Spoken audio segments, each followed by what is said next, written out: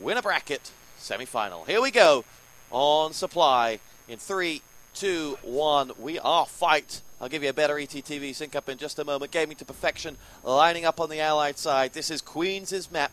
Queens have picked Supply, and they line up with Clown, Mind, Raz, Perfo, Physic, and Cot as the early FFEs rain in from them and hold up that Gaming2Perfection side. The G2P team line up with Cherry, Grim, Stonage, Cresty, Jera, and Blade. And the G2, this match, as we were talking about earlier, really represents two very different schools of enemy territory. Not the new school by any means, but you've got a team of haves versus a team of wants. This Gaming2Perfection side want to win. They are hungry for gold. And they have a dynamite planted on the 4 bunker gate at 14 minutes and 5 seconds. They've rolled through this first stage. Queens absolutely mullered. I was still halfway through my match introduction when Queens just said, actually, we're not going to do anything on this first stage. And Gaming2Perfection must be smelling gold here. The G2P side, as I mentioned, want gold. They're a lineup of people who have been around a very long time. Met all of these people at the Crossfire lands, and they've never quite been able to breach it. The best would be the likes of Jera and Cherry, who, you know, with Worm and the gang, I think they made it to 3rd or 4th in one of those tournaments. But Cresty and Stonage never did. On their opponent's side, you've got someone like Clown, who's got Crossfire Challenge gold medals just decorating his bathroom. And they, however, that Queen's side, are being challenged here by G2P. Queens with a light roster change with Physic coming in at right on game time will really be a little bit, well, rusty to say the truth. Missile was practiced, and I got it made a mistake earlier. It was Mind that said that Missile had just been practiced by Queens with a Nexus before this match. So got that one wrong. Possibly the wrong map to have gone for the G2P side. Who knows? They're making a pretty good show of themselves here on Supply Depot. 12 minutes and 40 seconds on the clock. And we are underway in earnest as Clown and Cont help themselves to a hat-trick of frags. There goes Physic. Oh, Physic, ting-ting. And that'll be Grim, picked off as Mind helps himself to a landmine frag, and Perfo gets himself another one. Gaming2Perfection have been held up a little bit on this middle stage as they try to get the command post or break down through the tunnel, whichever comes first, and just shifts that Queen side back a notch. But Queens laying down all sorts of fire. Raz with an artillery and MP40 frag. Cot helps himself to another MP40 frag. And here goes the G2P side once more. Over the hill, and or up to the hill, and go for a revive. Still 5 players out there, and they're struggling to make a dent. It's less that Queens haven't offered much variance because they've been down the tunnel, they've been over the middle. They've offered a handful of different strategies in the 2 minutes they've been pushing up this hill. But it's more the fact that Queens have had artilleries blocking them every which now. I'm on board with Grim right now, and he's getting hammered by artillery. He and Cresty, though, have made it through. It's all down to Cot now to save it. Cot picks up one, but here comes the stand power of Cresty from behind. Good work from Cresty. He had a choice. Does he go straight for the objective, or does he wait, come around the back, and surprise Cot? He did exactly that, although I'm not sure Cot knew Cresty was there, in fact. It's been a long, long time since I've said the word Cot. Not because I'm afraid of it, but because Cot hasn't been around. There you go. Leon has decided to tell me that Mind was just trolling. I should have known better when referencing Mind. Apparently they practiced Supply Depot and Gold Rush against the Nexus side. So thank you, Leon, for pointing out my being trolled.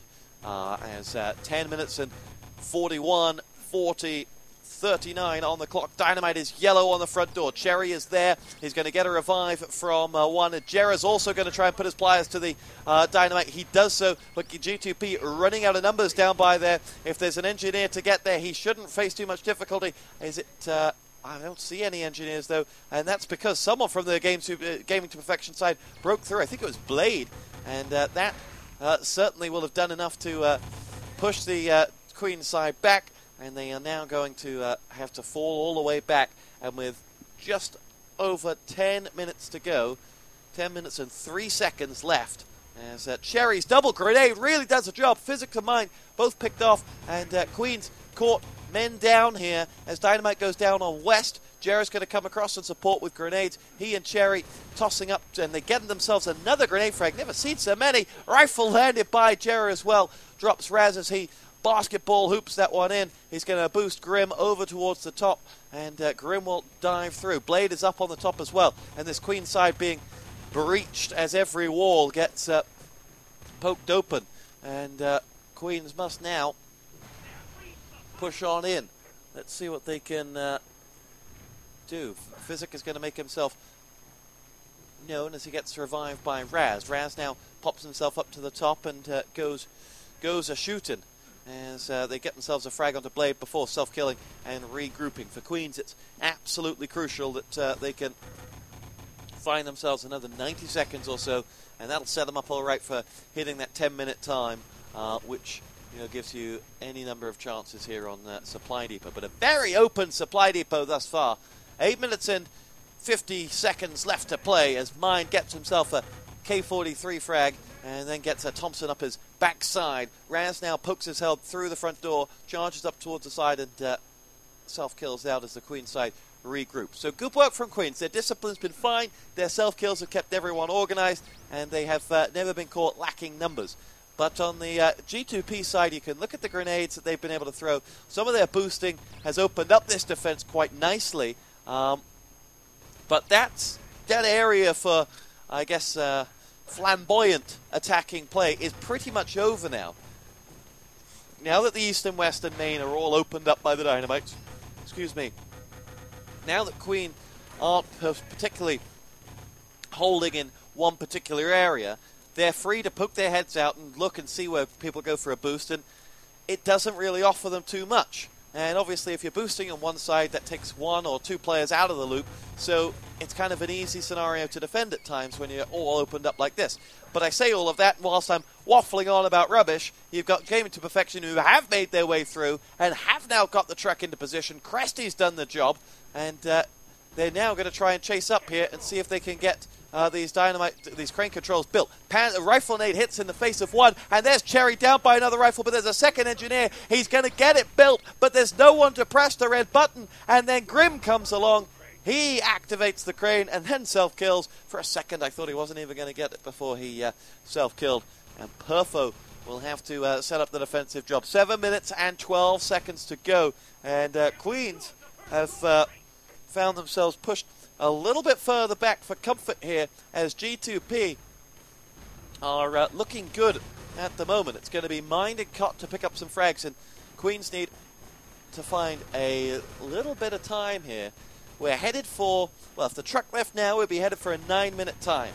Now, Cresty's going to go in there and just overpowering. The Queen side really getting caught out here, just defending one by one, and Gaming2Perfection just picking them off with medic revives going in all over the place and always having more numbers than their opponents. Raz tosses a grenade in the back of the truck. Clown will poke his head out, and they've just about stopped that truck from going round the corner.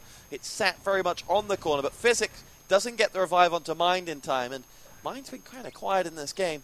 I'll probably pop up the damage stats and he'll have a heck of a lot more, but Raz is going to push out, and as Raz pushes up, he's going to have to deliver. Cot taken out by a teammate's grenade as they self-kill, and then Grim flies off that rock, takes himself the frag onto Physic, and then goes looking for Perfo. Doesn't quite find him, but he's got eyes on the truck. Cot double MP40 frag, rolling back the years as Luger comes out from Perfo, picking off one. Cherry Thompson does her job. Perfo with another Luger frag, as with 5 minutes and 50 to go, Raz chimes in with one of his own as well, and the Queen side have racked up frag after frag after frag, but Gaming2Perfection have always got a syringe out, and that's not to suggest that they're hardcore drug addicts. That's more to suggest that their medic work has been absolutely fantastic. And now let's see whether that can continue and they can get this truck out. 5:30 to go as Perfo picks himself up an MP40 and downs one. Physic's been picked off, and he seems to be the brunt of all of G2P's frags at the moment, as Blade is going to get himself chased out as well.